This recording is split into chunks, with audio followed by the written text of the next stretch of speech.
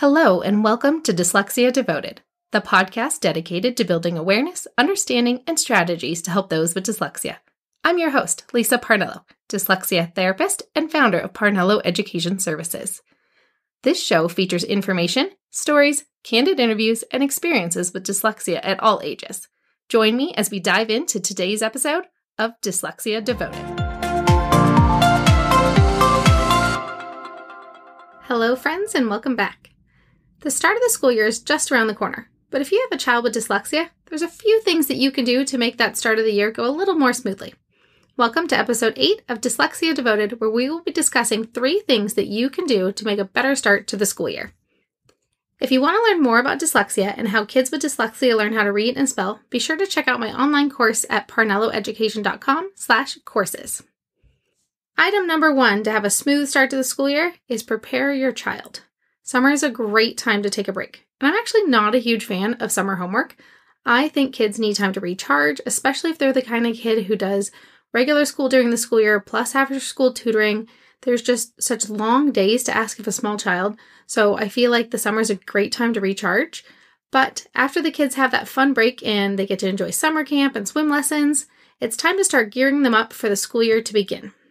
If you're able to get some remediation sessions done this summer, then this step will actually be pretty easy because they've still had a little bit of school practice during their summer. Make sure the first time your child touches a pencil since June isn't the first day of school. For kids who have struggles in school, going from zero work during the summer to suddenly being expected to do an entire school day's worth of work and maybe homework on top of that first week or two of school, that can be really challenging and overwhelming.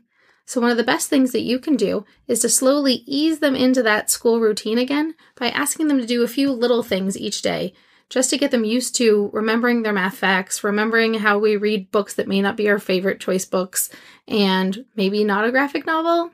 I know my students love reading graphic novels, but then when you hand them another novel that doesn't have pictures everywhere, they get a little overwhelmed. So start easing them in by giving them some activities that they can do just a little bit a day. Set a timer. Set a timer for 20 minutes and say, hey, if you work on these 2 things for 20 minutes, as soon as that time is up, you get to go play for the rest of the day. Or maybe say, oh, pause on that timer because you stopped working. And we want to make sure that the kids get used to being able to do a little bit of work each day and slowly ease into the school year so that it's not the very first time they're doing something after 2.5 months off on break. Now, when I say get them to do a little bit of work, I don't mean it has to be torture, but you can try and give them some fun activities that they can do in order to make the work feel a little bit more fun. So start having them read a few more books, letting them pick the book titles, but maybe setting some parameters of you have to read one regular book, not just a graphic novel. Or letting them pick, you can read this one book, but then you also need to read me 3 minutes of this other book out loud where I can hear you. Get some writing practice in by having them do some journal entries about some of their favorite summer adventures. If you guys went somewhere cool this summer, because I know some people are really excited to finally get to travel again, and let them write some journal entries or draw some pictures and describe what they saw or their favorite part of the trip. That is an easy way to get the kids writing about something they enjoy. If you let the kid pick the topic of what they're going to be writing about, they'll be a lot more motivated to do the writing. I found if a student doesn't really want to write about their own summer adventures, you can also ask them somewhere they want to go and have them research that place. So if they've always really wanted to go to France, they can study France and look up cool pictures and places to go and write an essay about the things they learned that you can do in France. Give them some ideas of things that they can do and sometimes giving them a more narrow parameter. Do you want to write about something real or something fake? Do you want to write about a place or a person? And giving them a this or that kind of option as opposed to just saying, write something. Because that's way too open-ended for our students. They need some parameters. Give them a direction that you want them to follow. And then for math, why not play some math games? I have one that I love called Prime Climb. And the reason I like it is you can adapt it for all sorts of different ages. And I may or may not play by the actual rules of the game, but we have a modified version depending on the student. The game of Prime Climb is set up with a ring of circles with numbers on them, and the goal is to get the numbers that go from 1 all the way to 101 and to land exactly on 101. And you can use addition, subtraction, multiplication, and division in order to get there. There's different ways that you can play, and I like that you can keep playing the same board game as the student gets better. If a student is really young, you might start with just addition and subtraction and just using maybe just 1 dice instead of 2 dice. As they get older, you can make the game more complicated and change up the rules and say, all right, now instead of just addition and subtraction, I want you to try to use multiplication also, and give them different challenges of what you want them to try to do. And you can keep playing the game and just do it in a different way. Another one is playing War with the card game, like the old-fashioned card game where each person pulls out 2 cards and you decide who has the bigger one wins the war, so to speak, with their playing cards. You can play that same game using multiplication, addition, subtraction. Division doesn't work quite as much, but using a just basic deck of playing cards is an easy way to play a game where the kids can practice multiplying, adding, and subtracting in order to get to the right numbers. So you can decide if you want to make the face cards like King, Queen, Jack, if you want to make them worth 10 or worth 0 or what you want to do, or if you want to just put them off to the side and just play with the regular numbered cards. It's one that's a really easy game to play and most people can find a deck of cards in their house. And it's a way that you're practicing math without feeling like torture, and it's nicer to ease the kids into the school year if they have had a little bit of practice with some of their routine math facts and stuff.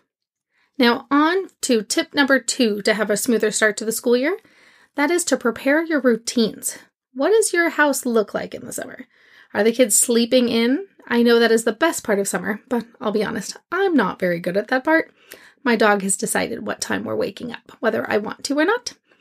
And so we want to make sure that we slowly start adjusting that bedtime and wake up time so that on the first day of school, they're not suddenly having to wake up 2 hours earlier than they have all summer long. If you can make that transition smooth and steady and just change it by 10 or 15 minutes a day, it'll make it a lot easier by the time that first week of school comes along, and they won't be dragging and they won't be so grouchy that first week of school. Now, the other thing that you can do is help build up some independence. During the summer, the kids get really used to having somebody around them all the time that can help them pretty quickly. Especially if you have a smaller family and there's only, 1 or 2 or 3 kids, then they can get help pretty quickly when they need it. But then what happens when they go back into this classroom and there are 20 students and 1 teacher, or maybe more than 20 students? They really have to wait longer for their turn. So getting them used to building up their independence of trying to encourage them to solve their problem themselves and say, hey, what can you do about that? Instead of solving it for them or instead of solving it right away. Of saying, I'll help you, but let me do this one other thing first. And letting them get used to saying, yes, just wait a second. Because that is often a big challenge for kids transitioning back into the school year, especially for a kid who often needs more help than a lot of their classmates, is when they have to wait longer for that help. And in which case that can cause some frustration. So if you can just do it in low stakes settings where just you slowly build up their ability to wait just a little bit longer if they need to, it'll make it a little bit easier at the start of the school year. One thing to know is transitions are going to be hard no matter what you do. Even if you try your best, sometimes those transitions can be really challenging. So if you can give them some heads up and some warning of, hey, this is who your new teacher will be, or this will be your new class. Or if you know one of the classmates, you can say, hey, guess what? So-and-so is going to be in your class this year.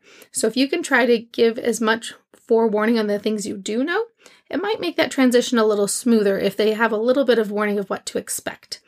So here are a few things that you can do to help make that transition easier. One is that you can help them pick out their school supplies and work together to make a checklist of what you guys are going to do on that first day of school. What is that first day going to look like? What time are you going to leave the house? What are you going to do when you get there? What time are you going to come pick them up? And then also you can create routines and showing what is the order to get all the materials together when you leave for school in the morning, and taking pictures with a checklist of what is the routine going to be for the new school year, especially if that routine has to change from the previous school year. Maybe the siblings go to different schools now if somebody moved on to middle school. Maybe the start time of the school year changed or you changed schools. And if you can give them some routines and predictability, that'll make that first week of school a lot more easy to transition into if they know what to expect. If you have a checklist of, all right, first you wake up, then you're going to eat your breakfast, then you'll brush your teeth and get dressed, or whatever your order is in your house, and help them see what the routine is going to be. Have them make little pictures if they can't read the words on a checklist to get ready in the morning. Have a little poster with the different pictures of what you want them to do and build up some independence so that maybe you won't be nagging them to hurry up and make it out the door if they already know what they need to do next, especially if they're siblings and you have to help multiple kids get ready in the morning. And then next is to start practicing them, even if you're just taking a trip to the library or the grocery store. All right, we're going to do our morning routine. Get them into the routine of what it will look like when they get ready for school. But instead of going to school, maybe you go somewhere fun like the park. Now on to tip number 3 for a smooth start to the school year, which is to talk to the teachers. Make sure you tell them about your child's strengths and weaknesses, and make sure they explicitly know that your child has dyslexia and any other learning differences such as ADHD or maybe school-based anxiety when it comes to writing or spelling lists or things like that. And while we know that schools are supposed to pass the information along to the new teacher, sometimes it doesn't always work out that way. And there's all sorts of different reasons for this. Sometimes the teacher who had your child before may have left the school, so they didn't tell the new teacher if they didn't even know who the new teacher was going to be yet. Perhaps they did tell the next year's teacher, but then that next year's teacher ended up, quitting over the summer and they didn't return for the new school year. Or maybe a student was slated to be in one class one year and the teacher passed along the information and then suddenly they changed which class they're going to be in and now the new teacher never got the memo. We want to make sure that we set the kids up for success. I can't tell you how many times I've had a student come to me that first couple weeks of school in tears during our session because the new teacher didn't understand them and their dyslexia. And they didn't understand that they really truly needed their accommodations or that they really truly couldn't do what the class was being asked to do. They were too scared to say in front of all their brand new classmates, I can't do this. I really need a lot more help than this. That's not something a kid feels comfortable saying in front of their brand new classmates that they hardly know. And even if they do know them, that would sometimes make it even harder. We want to make sure we set up the kids for success and give the teacher some forewarning in advance. And while we wish that all the messages got passed along, sometimes it doesn't happen. We can think ahead and think about what problems might happen and just make a simple note, sending a quick email to the new teacher and say, hey, wasn't sure if you heard, my child has dyslexia. Here are some of the accommodations he's used to having, and this works really well for him. Or you can say, hey, my child has dyslexia and currently is only able to read, really simple words and sentences. Anything that's at grade level, he really needs an audiobook. Or you can say that my daughter's getting dyslexia remediation, so she can practice spelling at home, but the spelling lists that you guys are giving in class are not the patterns she's learning in remediation and are way too challenging compared to what she's learning in her dyslexia remediation classes. Making sure that the teacher knows where the starting point is for your child and that you're working on it and that there's a plan in place to try to get support, but to be understanding and patient if the child is struggling in class. It is critical to help set up those accommodations from day one so that the student is getting exactly what they need. And if they start building up some confidence and are able to do some things without their accommodations because they feel more comfortable and know what to do, then that's great. But if you want to make sure that they have those accommodations available to them, instead of waiting for 2 weeks after they started already feeling behind and getting really upset at going back to school again. Another thing to do is to let the teacher know about challenges that occur because of dyslexia. Dyslexia is really not very well understood. And unfortunately, people don't realize there's more to it than not being able to read. And they still think it's all about seeing letters backwards. And our students don't see things backwards. They just haven't learned the explicit instruction needed for how to sound out the words. But it also affects other areas, such as not remembering math facts. A lot of times kids with dyslexia need to use a calculator where they know how to do the math, but quickly recalling those math facts, especially multiplication and division and things like that quickly, can be quite challenging. Or they might struggle with following directions, not because they're not listening, but they can't remember the sequence or the order. So if the teacher tells them 5 things they're supposed to go do, by the time they do number 2, they might forget what number 5 was. We want to make sure that the teacher knows the other ways that dyslexia can affect that child's school day. Do they need extra breaks? Do they need to be able to get some extra help after school? Do they need some extended time? So pass along that message so that you can help the student be as successful as possible from the get-go. So to recap today's episode, we covered 3 ways that you can help your dyslexic child have a better start to the school year. Number 1, prepare your child to get back in the swing of things by doing small academic tasks now. Try to make them as fun as possible, not torturous. Number 2, prepare your routines at home. What is it going to look like that first week of school as you prepare your morning routines? Let the child help pick out some of their lunch boxes and school supplies and have them help you make a poster of the checklist of what your morning routine is going to be for the new school year. Practice being able to wait a little longer to get support because in a classroom, you can't get help as fast as you can at home when there's only 1 or 2 other kids around. And number 3, talk to your child's teachers about dyslexia and how that affects your specific child. And I hope these 3 things will help you get a much smoother start to the new school year, and I hope it's a fantastic start to the year when those days come. Although I'm going to squeak out that last little bit of summer as much as I can, and I hope you do too. All right, if you want to learn more about dyslexia and structured reading programs, be sure to check out my online course at parnelloeducation.com/courses. Have a fabulous rest of your day.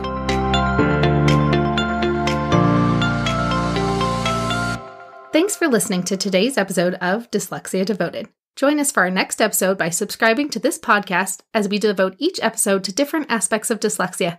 See you next time.